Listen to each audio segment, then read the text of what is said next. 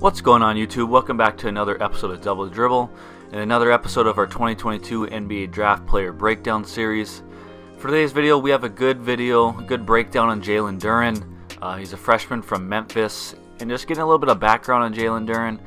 He's a 6'11", 250-pound power forward / center from Memphis. Like I said, he's a freshman this year. In his freshman campaign, he was the AAC Freshman of the Year.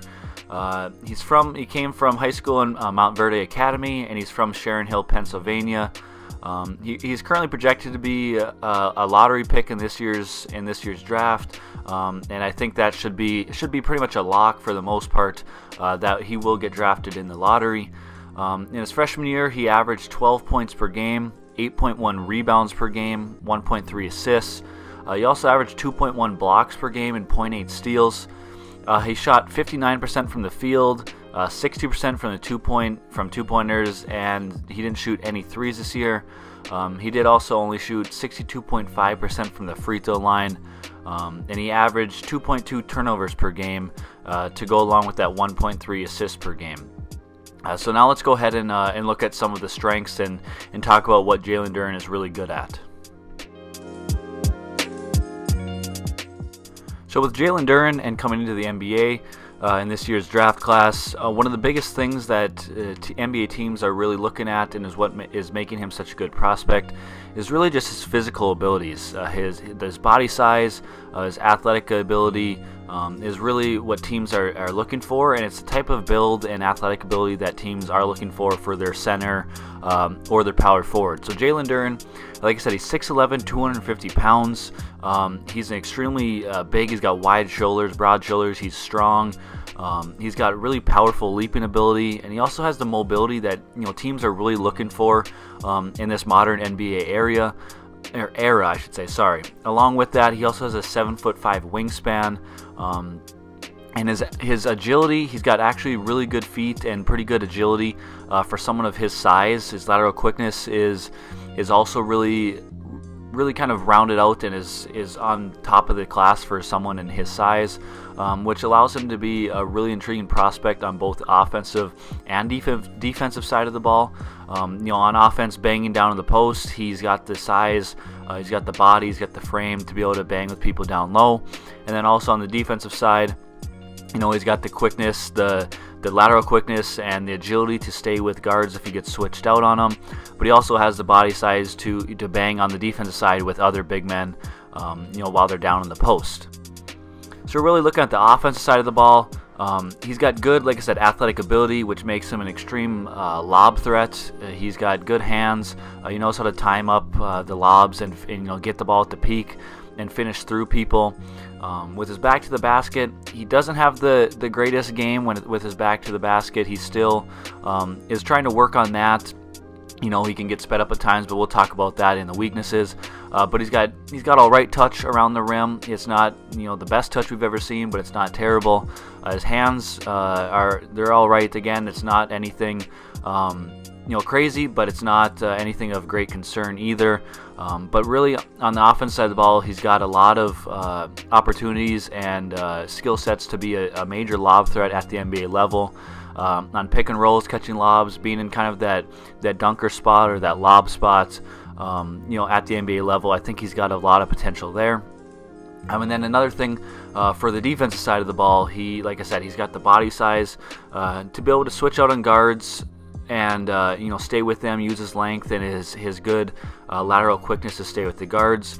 But he's also got really good timing to be able to block shots. Like I said, in college he averaged 2.1 blocks per game in college, and he had really good timing. He was did a really good job at keeping the guards in front of him, and then also knowing when to bang with people in the post, and then when to kind of let them go into their move and then time up their move and block their shot. So now let's go ahead and look at some of the weaknesses of Jalen Duren. So So I just touched on some of the athletic ability and the size of Jalen Duren that has so many, NBA scouts and NBA teams really looking forward to get a chance to draft him. But looking at some of the weaknesses, a lot of it has to come down to his IQ and his mental, kind of the mental side of the game. It seems like a lot of times he can be kind of lackadaisical, get a little lazy on both the offensive side of the ball and the defensive side of the ball. It just doesn't seem like he has a great, basketball IQ. There's a lot of times where he can get extremely sped up, where he's like losing his balance, tripping over his own feet kind of. He doesn't necessarily know what the right pass is if he's getting doubled in the post, or if people are digging on him. He doesn't really see the floor the best and know where that right pass should be, or that right kick-out pass should be, or the player that's kind of open on the backside if he's getting doubled. And then along with that, he tends to fade away a lot in the post when he should just be powering through people. And then also his free throw shooting really needs improvement. He only shot 62% from the free throw line. So with that kind of low IQ and low free throw percentage, it'd be really hard to keep him on the floor in late game situations. You just kind of never know what's going to happen, what kind of play he's going to kind of try to make if he gets the ball in the post. And then teams could resort to just fouling him when he only shoots 62% from the free throw line. But also along with that, he does need to work on his low post skills. Right now, he doesn't have a great low post game. Really, is just relies on lobs, rim runs, and then offensive rebounds to do the majority of his scoring. And then if the game is a slower paced game, he tends to just kind of lose his effectiveness and not be as dominant as he could be, just because he doesn't have that low post threat with his back to the basket. He's pretty much needs runouts where he's running the lane and gets a pass and dunks it or catches lobs. So I think he just really needs to work on his low post game and kind of his mental side of the game and his basketball IQ.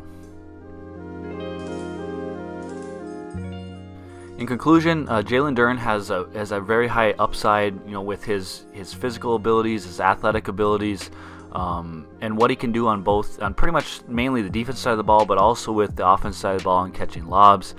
There is some things that he needs to work on, like his low post skills and just kind of his mental IQ.